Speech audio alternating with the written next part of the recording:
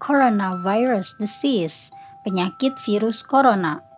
Sebelum mulai, jangan lupa like, subscribe, dan bunyikan loncengnya. Tidak ada kata terlambat untuk belajar. Di video ini kita akan mempelajari tentang kosakata yang berkaitan dengan virus corona. Prevent, mencegah. How to prevent the coronavirus? Bagaimana cara mencegah virus corona? Wash hands, mencuci tangan. Wash your hands for at least 20 seconds. Cucilah tanganmu minimal 20 detik. Hand sanitizer, pembersih tangan.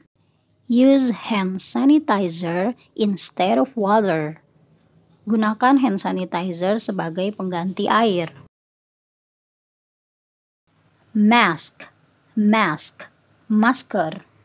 Wear your mask properly. Pakailah maskermu dengan benar.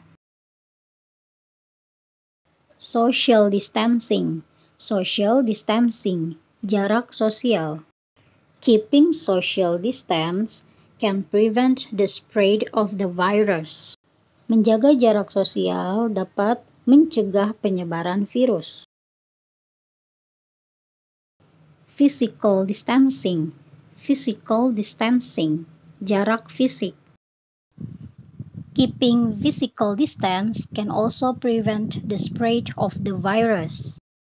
Menjaga jarak fisik juga dapat mencegah penyebaran virus. Lockdown, karantina wilayah. Indonesian government urge every region to get locked down.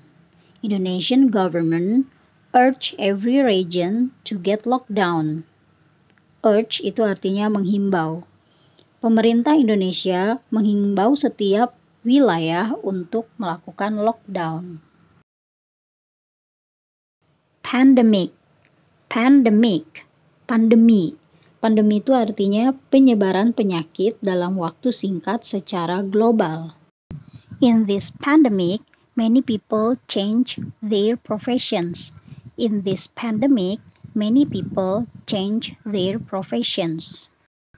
Di masa pandemi seperti ini, banyak orang yang mengubah profesinya.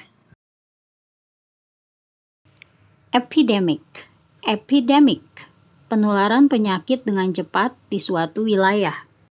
Perbedaan antara pandemi dan epidemi adalah kalau pandemi itu secara global, penyebaran penyakitnya secara global di seluruh dunia, sedangkan epidemik hanya di suatu wilayah. I hope this epidemic will end soon.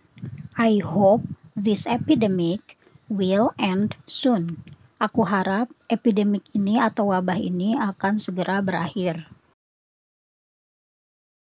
Self-isolation,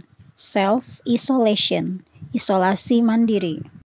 The patients of COVID-19 are doing self-isolation.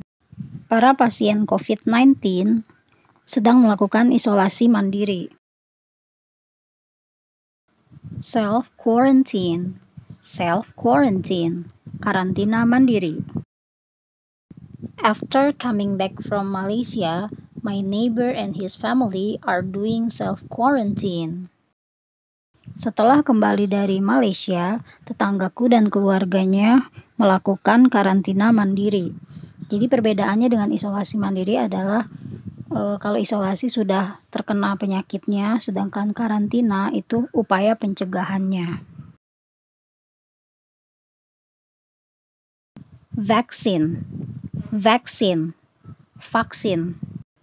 You can get the vaccine without paying. Kamu bisa mendapatkan vaksin tanpa harus membayar. New normal, kebiasaan baru. Some countries have implemented the new normal. Beberapa negara sudah menerapkan new normal atau kebiasaan baru. Implement artinya menerapkan. Symptom, symptom, gejala. If it has indicated a symptom, it's better to go to the hospital. If it has indicated a symptom, it's better to go to the hospital. Jika sudah menunjukkan adanya gejala, sebaiknya pergi ke rumah sakit. Sebetulnya masih banyak kata-kata atau frasa yang berhubungan dengan COVID-19. Oke, cukup sekian video kali ini. Semoga bermanfaat. Thank you for watching. Bye.